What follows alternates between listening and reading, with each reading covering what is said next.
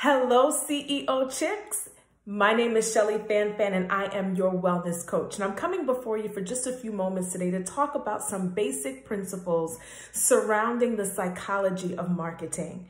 While we all have different skill sets and we are in a diverse industries and different focuses as it relates to how we're dominating in the earth, all of us are trying to get humans to behave in a certain way.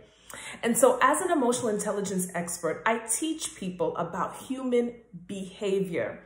Behavior is anything that you can see, anything that you can measure. We can take a look at behavior and say, this is how frequently it happens for this long, and it happens at this magnitude. That's behavior. So a quick example, anger is not a behavior, but we are able to measure the frequency of an anger outburst. We are able to determine how severe it is. We're able to time how long it takes.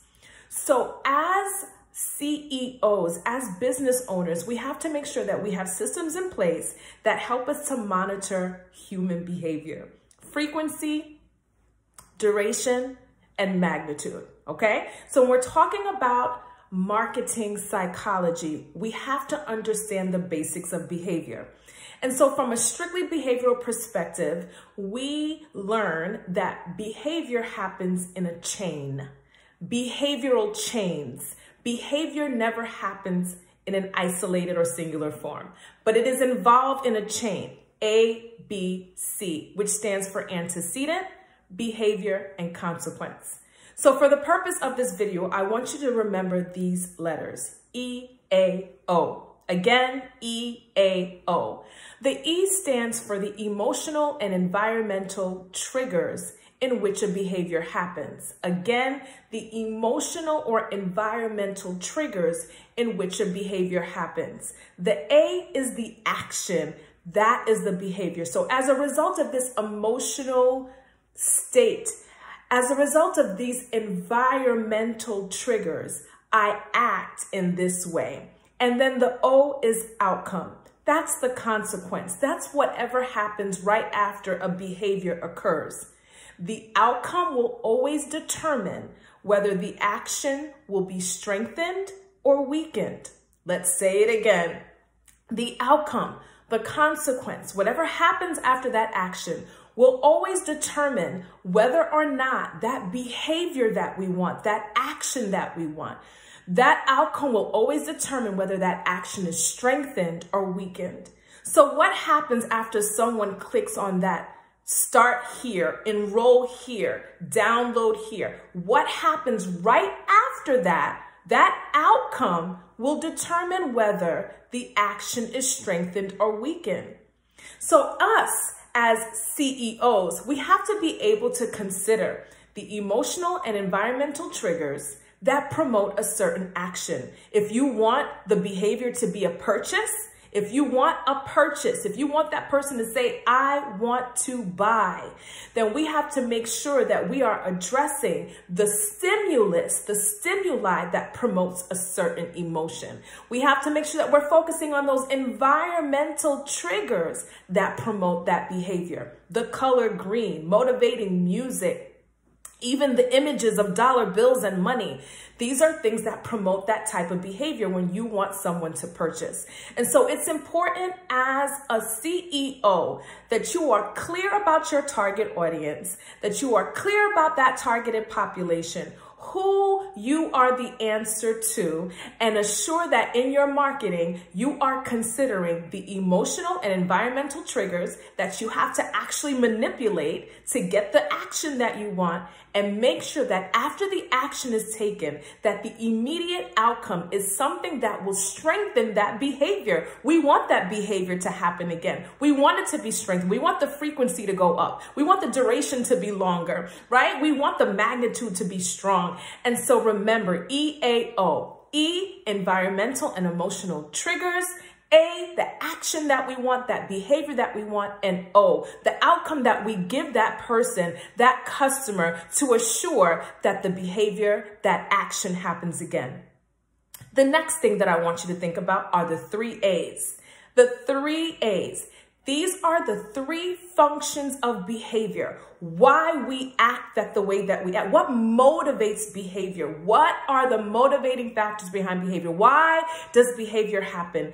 And human behavior happens for 3 reasons, 3 functions of behavior that we're going to cover today. The first, we behave because we avoid. So the first function, the first A, is avoidance. It's important to make sure that as a business owner in your marketing, that you're making sure that you're very clear on what you're selling. Remember, there are 3 main motivators of behavior, and the first is avoidance.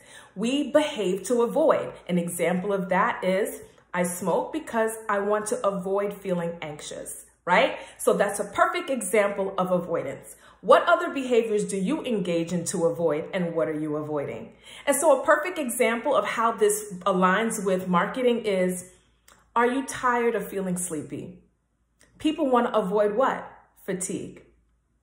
And are you tired of procrastinating? What do people want to avoid? Procrastination. So remember that the core principles of behavior, the functions of behavior, the first is A, avoidance. The next is attention. People behave for attention. I know a therapist in this field. She is killing the game. Everything that she sells is about attention. So she says, do you want a therapist that gives you someone that you can call whenever you need her? A therapist that's available via text message 24 hours a day, 7 days a week. Do you want someone that accommodates your schedule? Someone that will come out to your home? Someone that will put the phone down and give you 75 minutes of undivided. Everything that she markets is about selling what? Attention. And so how do we get people's attention? If attention is a motivating aspect for behavior, we want to use people's names. We want to give them attention. How are you doing that in your marketing? How are you promoting avoidance? How are you promoting attention? And the last one is attainment. We're talking about the foundational principles for what motivates behavior. We talked about avoidance, we talked about attention and attainment. This means that we behave to attain something, and those things are something tangible. That thing can be attainment of power and attainment of a feeling, which includes an emotional feeling or a physical feeling. Let me say that again. The third function of behavior is attainment. It could be attainment of something tangible, like download this copy right now or this free download. And that's important. I want to just put this quick plug. Do you know that a server, let's say a server in a restaurant who gives you excellent service and gives you your check and allows you to tip them, compared to someone who had lousy service and gave you the check with a mint or a couple of chocolates? Do you know that the person that gave a free thing with the check will always get at least a 3 to 20% higher tip than the person who had excellent service? Why? Because when we get free things, when we get things that are tangible, it motivates behavior. The desired behavior that we want is more, right? And so think about this foundational principles that surrounds behavior. So again, the third one was attainment. That's attainment of something tangible, attainment of power, or attainment of a feeling, whether it's physical or emotional. It is important that as we are addressing marketing, that we are aware of all of these foundational principles of human behavior. You want your marketing to hit the attention on the, hitting that nail right on the head, that people, what motivates behavior is attention. So how is your marketing addressing that? How are we slam dunking the attention aspect of your marketing strategy? People do things to avoid. How are we making sure that in our marketing campaign that we're very clear about what people, those emotional states, those undesired outcomes, how they can avoid it? And then the last, attainment. My 3-point prescription will allow you to avoid and achieve These are all things that are very important to assure that your marketing strategy is effective and you are rising to the next level. It's all in psychology. Our coaching team is equipped to help our members understand this psychology and assure that they are executing these foundational principles in their strategy. You made the right choice when you join the CEO Chick Network. We are here to support you. Let's take this thing to the next level and dominate together.